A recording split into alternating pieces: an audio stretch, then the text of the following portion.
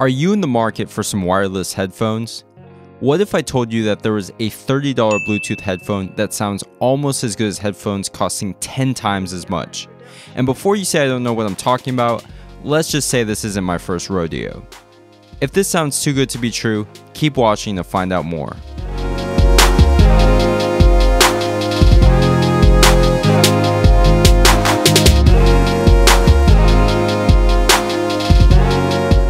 Hey, what's up guys? ODI Productions here from RecordingNow.com with yet another honest headphone review.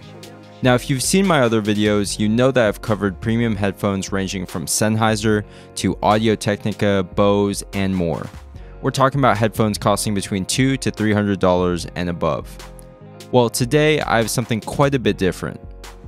You are currently looking at the Bluedio Turbine T2s. What a name, right? I've heard about the Bluedio brand for some time now, and when I found these on Amazon with over 2.5 thousand reviews, I figured there was nothing to lose with the price tag just under $30, $29.99 to be exact. So when they arrived, they came in a simple cardboard box, no frills obviously at this price point, and I took them out. Immediately they looked and felt like a toy. I mean seriously, this thing looks like it came with a Happy Meal. Obviously, I wasn't going to complain because for $30, just the fact that these have Bluetooth is a good value already. Being Bluetooth, the headphones come with a built-in rechargeable battery and accompanying micro USB charging cable. Anyways, so I paired the headphones up with my iPhone and it paired up without any problems, which was nice. All I had to do was turn the headphones on, turn Bluetooth on my phone, select the headphones, and voila, ready to go. One cool thing is that there's a voice that says when the headphones are ready to pair and when the device is connected. It also says power on and power off, which feels low-key futuristic. Also, the control buttons on this thing are so intuitive. There's a scroll wheel that lets you skip to the next song, play last song, and if you press it, then it acts as a play-pause button. There's also volume controls above. Overall, you can easily control everything from the headphone itself, which hasn't been done very well by much more expensive headphones. So to get to the sound quality, immediately when I started listening, I was surprised by how big sounding these headphones are. Although they look like a toy, the sound is very powerful with a lot of bass presence from the massive 57mm drivers. For size comparison, the Beats Studio Wireless comes with drivers smaller than 50mm. The sound is clearly bass focused with a ton of punch, although a little muddy.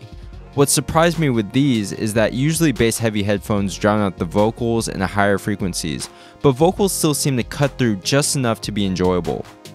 As with other V-shaped headphones, the mids are practically non-existent.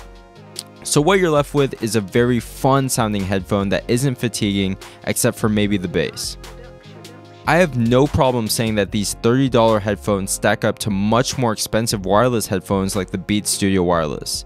Now if you're a diehard Beats hater, you'll probably say that isn't much of an accomplishment, but trust me, it is.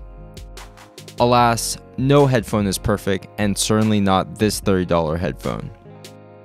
Now that we've covered sound, which is easily its best quality, it's important to know what you're not going to get for 30 bucks. The first is build quality. Everything is plastic and fake leather, and like I've said before, they feel like a toy. Now, I have no doubt that this is about as good as it gets for $30, but just know that you have to be careful with these or they could easily break.